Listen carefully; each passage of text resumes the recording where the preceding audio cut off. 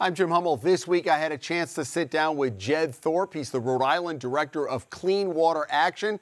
They and a coalition of other environmental groups are pushing for a bottle bill. Here's our entire interview. Bottle bills have met with varied levels of success. None have passed since I've been here. What makes you optimistic this year? Yeah, good question. So I think we're at a point now where legislators recognize that the plastic pollution problem, beverage container pollution, only continues to get worse. We have data from the past, 30, 40 years from shoreline cleanups and volunteer cleanups that show pretty clearly that what we've been doing isn't working. We gotta do better. We gotta do things differently. So it's really environmentally driven this year. Oh, absolutely. So we have a big coalition of environmental organizations. Our organization, Save the Bay, Audubon, really every environmental organization in the state, local watershed groups, and we're all united to try to make this the year that we finally get a recycling refund system, also known as a bottle bill, done here in Rhode Island. Now, it's been tried in the past. It hasn't been successful, but there have been many other countries around the world that have been adopting these systems in recent years because, bottom line, they work, and that's why we're supporting it as well. I read your literature, 10 states and 10 countries. 10 states is really not a lot. I thought that there would have been more in the year 2023. Yeah, it's not a lot, but 10 is enough to give you a pretty good sample size to see how these systems work. And the data from those 10 states, again, over the past 30, 40 years, is pretty clear that these systems do two things. Number one, they reduce the amount of litter going into the environment, the amount of plastic pollution going into our waterways. And number two, they improve recycling. Because when you capture containers, like you do in a beverage container recycling system, they're much more likely to actually be turned into new bottles, as opposed to right now, things that you put in the single stream system, a lot of those containers aren't actually recycled. And so we got to do better on recycling as well. And again, a bottle bill addresses both of those problems. So it's a system that's very simple, but it's also complex. It is complex. There are nuances to it. You think you put your deposit down, but there's also who's going to handle it, who's going to pay for what, who's going to handle the money and all of that. Did you try to simplify it this year, or can you only get so simple on this program? Yeah, well, there's a little bit of you can only get so simple because there are a lot of parties that are affected that are part of the process. So you have the bottling companies, you have the retailers, you have the consumers, you have Rhode Island Resource Recovery. There's a lot of different parties that have a hand in that whole system. So you can only simplify it so much. But what we tried to do this year is look at all those different states and countries that already have bottle bills and pull out the best features from all those different systems and come up with what we hope will be the best system in the country. And what do you like? What does that look like when you pull out the best? Yeah, I think the things that are really important are having a 10-cent deposit fee versus, say, a 5-cent deposit. The data is pretty clear that the states like Michigan and Oregon that have the 10-cent fee have much higher redemption rates. Number two, you have to include pretty much all the beverages have to be included in the system. So the Massachusetts bill, for example, they're still operating under the law that was passed back in the late 70s where, we didn't have bottled water like we do today. We didn't have energy drinks and some of these other beverages that are out there. So it's really important that, we include all the beverages. The other thing that's really important is making returning the containers really easy for consumers. So instead of just having, a couple of redemption centers here and there, that we make it easy so that people can return it to retail. They're going back to that store to buy more beverages. They should be able to just return their empty containers there as well. You're looking for economy of scale, though, because you exempt some of the smaller mom and pops, right? Right. I think, we recognize, again, trying to appease all these different interests here. We recognize that some of the smaller mom and pop stores, they just don't have the space. A lot of those folks are space constrained. They might not have the space to store the empty containers. So that's why, we exempted places that are under 2,000 square feet in the bill.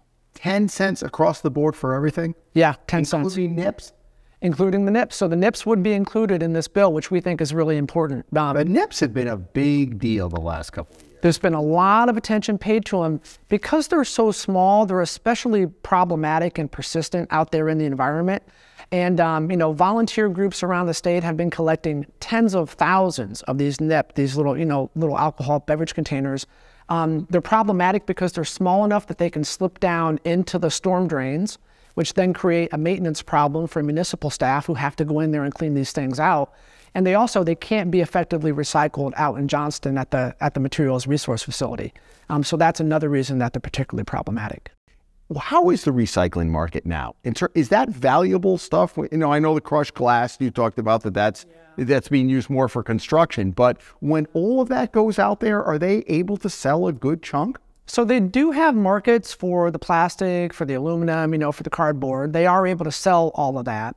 But most of the plastic that goes through what we call the MRF, the Materials Resource Facility, most of that plastic doesn't actually get turned into new beverage containers. It's what we call downcycled. So it's turned into carpet, fleece clothing, automotive parts. And I think, you know, what people want when they think of recycling is, you know, my old bottle becomes a new bottle. My old can becomes a new can. Right now, that doesn't happen because the single stream system out at the landfill is kind of a dirty, you know, mechanical process. The plastic gets contaminated with bits of cardboard and glass and metal. And then that plastic, while they have a market for it, it can't be turned back into what we call food grade plastic. And that's where the deposit return systems are so important, because all of the recycled plastic in the country, any bottle that you see that is made from you know, recycled plastic, all that plastic comes from bottle bill states, because it's the only way that you can get food grade plastic is through a deposit return system. And you're saying in the non-states, they use what you call virgin plastic, right? Exactly. It's the newer stuff, because in effect, that's cheaper for them to use. Right, and that's not for the environment, but it's cheaper for them. It's cheaper for them, and that's what we want to get away from, because, you know, in addition to the environmental impacts, you know, plastic getting into our water bodies, you know, those are fossil fuel-based products, right? We have to extract resources to make that plastic, refining, transportation, production. There's environmental impacts all along the way when you're talking about plastic. So, you know, we want to reduce that need for that new virgin material. Let's go back to the recycling part. I still, for the most part, put my cans in one bin and my paper in the other. Okay. Are people going to be rifling? I put mine out on Thursday night for Friday pickup. Those are going to be worth 10 cents each. Am I going to have people going through my neighborhood picking cans out because they can redeem them at the store? Yeah, you may. And I think that that's okay.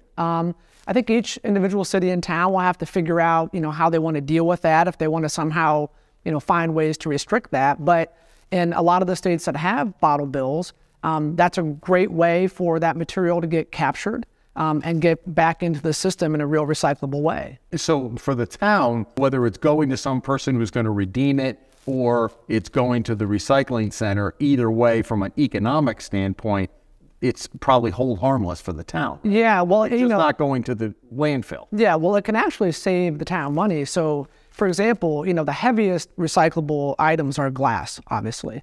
And if that glass gets pulled out of the single stream system, even just a percentage of that glass gets pulled out and goes into the deposit return system, that's less weight, less volume that the state has to, or I'm sorry, that the municipalities have to transport out to Johnston, and that can save those cities and towns money. What is the cost to the beverage industry, and what are the expectations? Yep. So real quick, the way the whole system works is the distributors deliver the beverages to the retailer. The retailer pays the distributor 10 cents. Retailer sells that beverage to a consumer. Consumer pays the retailer 10 cents, so the retailer's made whole. Now on the return side, consumer returns the bottle to the retailer. They get their 10 cents back. And when the retailer returns those empty containers to the bottler distributor, they get their 10 cents back, and they also get paid a 3.5 cent per container handling fee for their work and their effort making space at the store to, you know, collect those containers. By the beverage industry. By the beverage industry. So that's the rub. Yeah. They don't want to have to pay that. Well, ultimately, it's a producer responsibility system, right? It's a system that makes the people who are profiting from these items, it makes them ultimately responsible for making the whole system work. Now, historically, the Beverage Association has, you know, strongly opposed bottle bills. In recent years, they've kind of softened their stance on this, and they've said that they don't necessarily oppose bottle bills. They want to see them constructed and crafted in a particular way, you know, usually a way that, you know, benefits their industry. But they are open to deposit return systems, and in fact, you've seen them support some of the legislation in other states like Oregon, the revised bottle bill system out in, Oregon and Illinois. So they are starting to soften their position a little bit, and I think they can come around here in Rhode Island too. So I'll be honest with you. I buy 1 liter bottles at the Walmart in Seekonk of flavored water. They're tacking on 5 cents. I've never returned a bottle. It goes into the recycling. It's kind of the cost of doing business. Am I going to take 10 bottles back for 50 cents? I don't throw them out on the ground. They're getting recycled. But your concern is the trash and the reusability. Is your thought for the people, there's always education involved. Sure, of course. So, you know what, I've been doing this. I'm not really going to worry about the 10-cent deposit. I don't care about that. But if it's along the roadway, is your thought that that's going to be valuable to somebody who's going to want to pick it up and redeem it? Absolutely. So even if you don't take it back to the redemption center, if that ends up in the environment, there's now an incentive because there's a value on that container. If not you, somebody else is going to go out there and pick that up because it has that value on it. That's where the deposit is so important. So that's the incentive, you think? Exactly, yeah. And that's why having, say, a 10-cent deposit is so much more important than, say, a 5-cent deposit. And again, we've seen that in states. Connecticut is actually in the process of increasing theirs from 5 cents to 10 cents.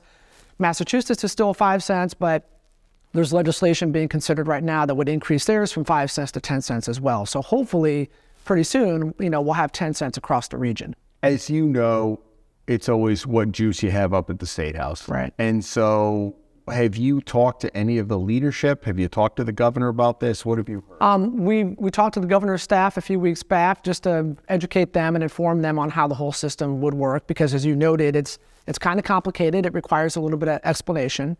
In theory? And do you think he's on board or not? I don't know. I don't know whether the governor's on board. I think they seemed open to it. I think they're open to the idea. I think what they want to see is that it's going to work, number one, and that number two, it's not going to be overly burdensome on retailers in the state. And I think this bill would check both of those boxes. On the legislative side, we're meeting with the speaker next week. We'll see how that meeting goes. We've had a lot of conversations with a lot of legislators. There's a lot of support in both chambers. I think support is building, and so we're optimistic that this is the year that we can figure it out and finally, crack that nut here in Rhode Island and actually get a bottle bill done. People confuse sometimes the governor's all over about the litter tax, right? So these are two vastly separate things. Probably helps ultimately with the environment, but you sometimes worry, well, he's putting his focus so much into this. Is this something he wants to, to bite off and try to chew the bottle bill? Yeah, well, I think what was good was that the governor highlighted the litter problem in the State of the State address. I think, the message that the environmental community sent back to him was that, hey, that's great, but we got to do a lot more. Just doing more litter cleanups, volunteer cleanups. That's largely what we've been doing for the past 30, 40 years, and that's not really getting the job done here. The data is pretty clear on that. So I think he's open to it, and again, I'm hopeful that the governor will support it as well.